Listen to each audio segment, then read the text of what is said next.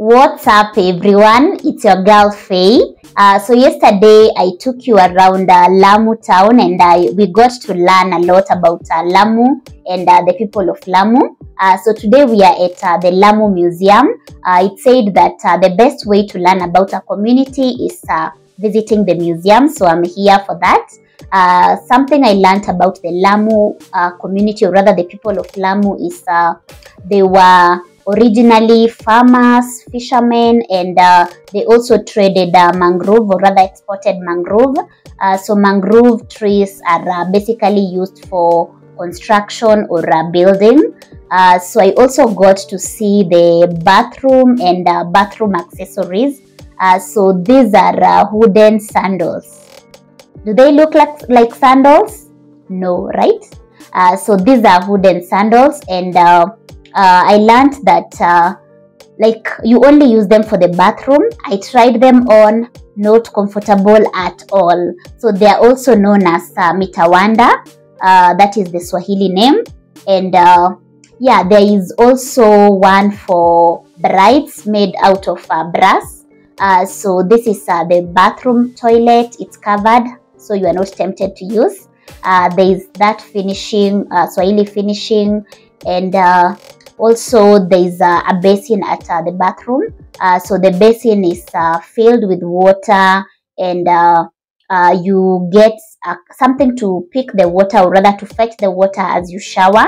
So this is the basin, and they also put fish inside, or rather they used to put fish inside for hygiene, so that it won't be contaminated, or rather it will be clean. Yeah, so that's how it's used. Yeah, that coconut shell used to fetch water, and this decoration here is used in most, if not all, Swahili homes. Like this one is a sea turtle. So this is mostly used by the wealthy. Yeah, it's a symbol of wealth, and you can put some accessories, or rather decoration on it. So yeah, also got to see some Swahili attire. So this is what the Swahili wore originally. So that's how it looks. Yeah. Then there's this hat. This thing is expensive. I was told it ranges from $150 to $300. Yeah, it's that expensive. Yeah, so this is embroidered. Yeah, hand embroidered. Yeah, and it looks quite unique. I'm sure you've seen people wearing this, especially the Muslims. Yeah, now you know the cost. Then this is Joho. It's also a Swahili attire. You saw Messi was gifted this Joho during the World Cup. Yeah, that's part of Swahili attire. And then there is, you can also wear the leso. Leso is the kanga kind of. So here, this is henna. Henna is used to decorate the body for females, and also for men. They use it to dye their beards and hair. So I was told that the drawings, they're only done, or rather henna is applied to married women only, but unmarried women, you can draw something small like a flower during occasions. Then there's also this attire, and this thing you see here, I was told it's called ashira. So originally that's what people used to walk around wearing, or rather carrying it. Yeah. Then this is jewelries, or rather, yeah, jewelries, and mostly used during occasions like weddings. The bride would wear some jewelries. Yeah, and also it's also a symbol of wealth, kinda. So there's a lot of learning here. So for the men, during weddings, they would wear this, let me call them accessories.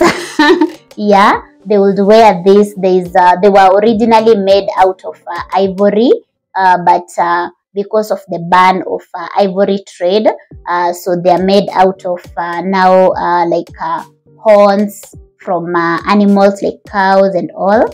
Yeah, so these are some of the accessories for men mostly during the weddings and special occasions, of course. Yeah, so there's a lot of learning. I hope you're learning something. Also, you can also add more on the comment section in case you know more. Yeah, because I might have missed something. Yeah, then this over here, this horn, it's used for communication. So as you see, the upper one is made out of brass, and there's a hole in between. So the hole, that's where you blow. So when you blow, it's used to summon the community or to make announcements, and people will assemble. So the other part on the far right, it's just decoration. Then this is some of the festivals that take place in Lamu. Like this particular one is Maulidi. Maulidi is like Christmas for Muslims, so it's meant to honor or observe the day when Prophet Muhammad was born.